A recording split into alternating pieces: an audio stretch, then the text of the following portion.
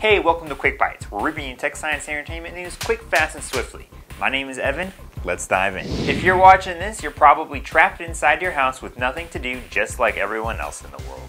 Thanks to the coronavirus, everyone across the globe is forced to just wait in sight in an attempt to prevent the spread of the virus. Thankfully, we live in the age of modern science, where countless people are working tirelessly to put an end to this. Vaccines are currently in the works, but unfortunately one for the coronavirus won't be available until mid-2021 at the earliest. However, there are all kinds of projects around the globe going on right now looking to find treatments to help fight the disease and slow the spread. One of which is a pharmaceutical company in London called hVivo, which is offering $4,000 to people to become infected with the common strains of the coronavirus family.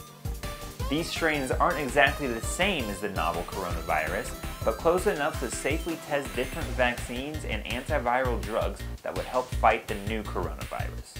They are currently looking for 24 volunteers, who will each get paid 3,500 euros, which equates to 4,380 US dollars. If you're thinking lab testing sounds dangerous, just remember that these strains of the coronavirus have already been widespread and have been proven to cause only cold-like symptoms. There is a catch.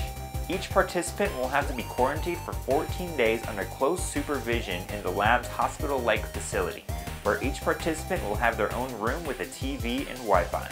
But this doesn't mean there will be a vaccine anytime soon. Even if an effective vaccine is created, it would have to enter clinical trials where they would find out the long-term effects of the vaccine. Essentially, researchers will have to follow test subjects around for up to a year in order to find out the long-term effects the vaccine may have and if it actually works that well in the long run.